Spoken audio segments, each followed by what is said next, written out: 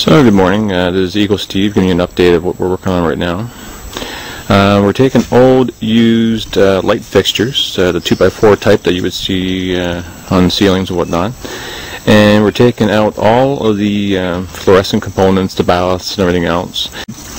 So we're going to insulate it, put metal corrugated sheet metal inside, paint it black, insulate it, put glazing on the top, and then pipe it into the house. So I've sealed the corners there, as you can see, with some caulking. And that's to stop some airflow out of there. I just patched all the holes in all the light fixtures, just with the aluminum tape stuff that you would use on your ductwork in the house. Laying with the glazing over top, and then we'll mount them on the wall, and we'll be kicking out a board. So here we have the foam board. It has aluminum tape facing on both sides and foam on the inside. So basically, just lined the 2x4 foot light fixture frame with the insulation, and next step is going to be to tape all the edges to seal them all up nice and there. Aluminum backed foam board. Cut all the holes out. So we got 3 here, 1 here, 3 here, and 1 more over here. This one's just drying a little bit more, and it's ready for the glass to be on top. And basically, once we get it all assembled, we'll show you what it's like. So don't mind that hit. So here we have one of the solar hot air collectors, just painted all flat black. I know it looks shiny right now, but it's going to be flat black. Again, you want to pick flat black because you want it to absorb the sun, not reflect it in any way. So in just a moment, I'll show you how to install the vent holes. Right? Alright, so here's how we are going to be making the vent holes. Basically, these are 2 unions that you would find in the hardware store. So I'm going to cut a piece for my situation here. The piece that I'm cutting off the ABS pipe is 2.5 inches. Okay, so bits for in there, bits in there, and then I'm going to glue them together. So it's going to sandwich it together like that. So after I put the glass on top, basically when I want to install it at home, I'll have the exact measurement that I can actually drill holes through the house and vent it into the ABS and glue it all in. Okay, so basically, if you're not aware, you can basically cut ABS pipe just with a hacksaw.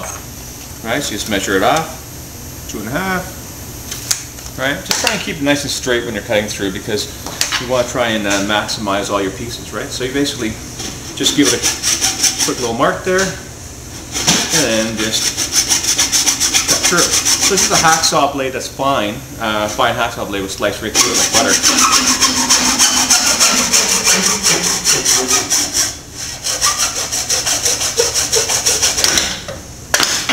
Okay. Just clean up any of the burrs on the outside. So basically, one piece is going to go in here, one piece is going to go in here, and it's going to sandwich together inside the solar air collector. Right? Now, they do fit in there pretty tight, but I would suggest using some ABS glue, okay, just so that you make sure that there's a nice solid connection there, right? So, because you're going to be forcing it through the wall or whatnot, you don't want anything to move at all. So all you do is take a little bit of the ABS glue, coat the inside of one of the fittings. Now, this glue stays pretty pliable until it makes contact with the ABS, right? So also, you want to get a hammer. Right, so after you get together again, you have to work fast and just give it a tap. Right, so right now, that's rock solid. You can't even pry that apart. Okay, so the next part will be installing it into the solar air collector. Right, make sure you have your hammer and everything else ready to go, because once you get the glue on there, you put it together, you got to tap fast because you don't have much time. Okay, so I'll show you in a second how to do that. Alright, so now you got your 2 pieces with your glue on there. Again, you need to work fast. And you just put it on there and push. Hold it for a second. And it's locked in there. Nice and solid. Now, I just painted the surface there, so I wanted to get it in there as soon as possible so that the glue is actually going to help it stop from moving around too. Sorry, not the glue, rather the paint from moving around. So, that's all there is to the vent hole. I think this was 39 cents each. And a big stick of ABS pipe, 2-inch was, I think it was $6 or whatnot, right? So basically that's the vent hole there. And again, on the other side, when they're hooked up to the house, I'll be venting it in with 2-inch ABS throughout with forced air. So this should be pretty good. There you go.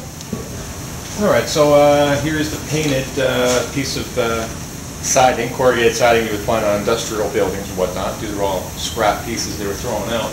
So basically I'm just going to center it here inside of the solar hot air collector, right? Give it enough space in the bottom and the top. Then what I'm going to do is put screws, about 4 screws, in there, here, and here, just to hold that in place, right? So because there's actually going to be airflow in here now, see, because the solar hot air collector's heat's going to be going through there and up. Here's the vent holes, so this is where the forced air is going to be coming out of.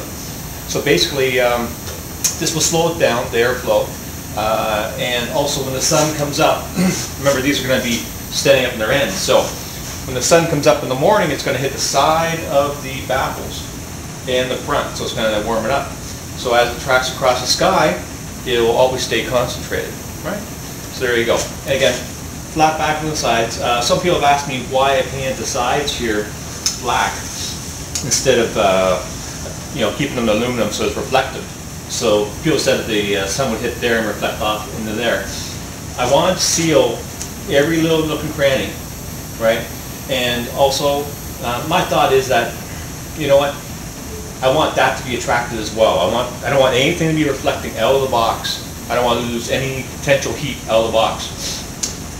And then we're going to put some glass on. I wanted to make a note. The reason why I didn't paint the foam on the outside here is I wanted to give myself a little bit extra in order for the caulking to adhere to. So it's going to actually adhere to the foam as well as the metal here.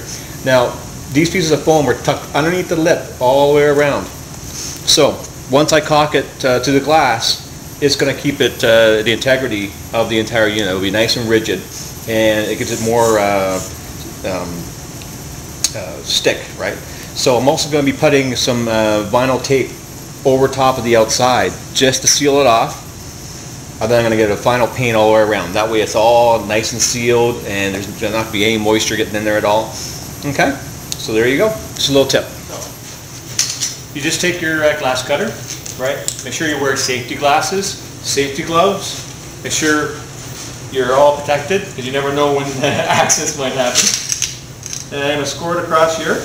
And you want to have a consistent sound, right? So you actually go here, I go.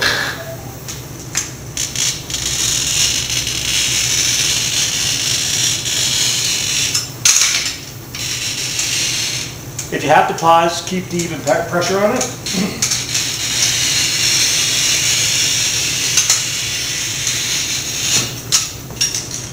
So there we go, that's the part there. So, of course I had to veer off there at the end, so we'll see what happens now. So you just give it a quick tap, make sure your assistant turns his head, so he doesn't get the glass in the head. And you do a little tap here, and pop it right under the break. Yeah, really, yeah. I'll take the small piece. Yes, I think so. Watch me step on something, eh?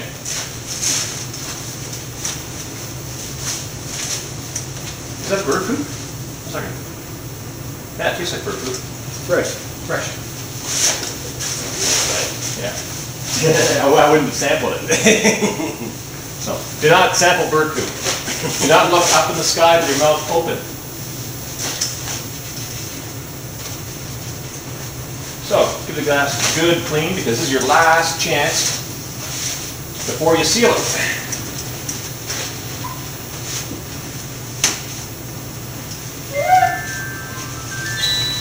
Is it mine or yours? That's all right. Yeah. So I'm going to bring her in a second. So, flip her over.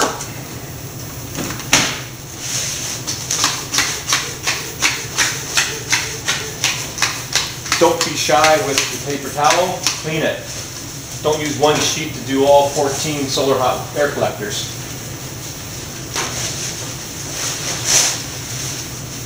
I'm recording right now, just in case you're wondering why I'm talking. You're not stage fright, are you? Oh, no.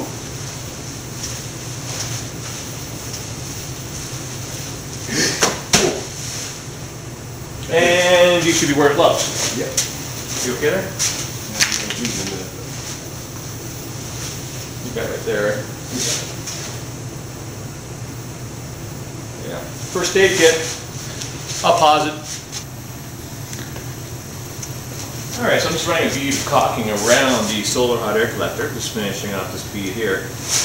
And you want about a generous amount. Now I'm going to be putting some vinyl tape around the outside here. So the part where it's white, the exposed foam, is going to be splotched between the glass and the solar hot air collector. So basically, the vinyl tape is going to cover up any of this unsightly stuff. So please forgive me for my psychotic kind of caulking job here. It's I'm just going to finish off down here. When you're done at the end of the caulking gun, just let up easy. Just squirt out slowly, and that way you're not spraying all over the place, drip on the floor and on the shoes and stuff. So when you get to the end, just pop the little release there. That way you'll have stuff squirting out here all over the place, making more of a mess. Okay, so what I'm going to do is place on the glass on top. So I have a small little glass piece here that goes on the end. This one here, no. Always make sure you clean it very, very thoroughly, both sides, because it's your last chance to clean the inside before you seal it forever. Right? So just put the piece of glass on there, and try not to move it around too much because you don't want to squirt it into the pane, division pane in here. So put the other one on there. And I'm going to push it down to the end here and slowly squish it into place there and drop it in. A little more view of what we're doing here. So this vinyl tape, we're putting on just on the perimeter in there. You okay there? Good. That's okay. We'll push it back together again in a second. Again, with any of these projects, be forgiving with yourself. Don't be too hard on yourself if everything's not perfect. Remember, this thing isn't beautiful looking anyway, so it's not like you're going to be in a showcase or anything like that. But hey, keep it looking as good as possible. Be careful in the corner. So here's where the solar hot air collector is going to be installed. Basically, I've sealed up these old window panes here from the inside with the same aluminum backed foam board that I used to make the solar hot air collectors. As you can see, they're on the inside of this thing here. Now behind this room here is our library. Okay, so basically the entire behind the bookcases, I'm pulling that out. And then I'm going to run a manifold system with the ABS plumbing pipe to each other for the top and bottom, for the forced air in at the bottom, and the hot air out at the top is going to be vented into various rooms. So as you can see, that's what it looks like there.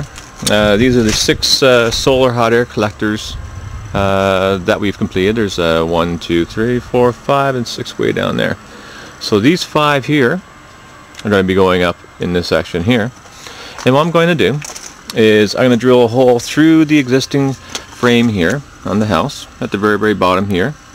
I'm going to drill a hole through there, and then I'm going to remove the top pane out of there, insert some foam board as a little sealer there, and I'm going to drill through with a hole saw for the ABS for the top and bottom parts there.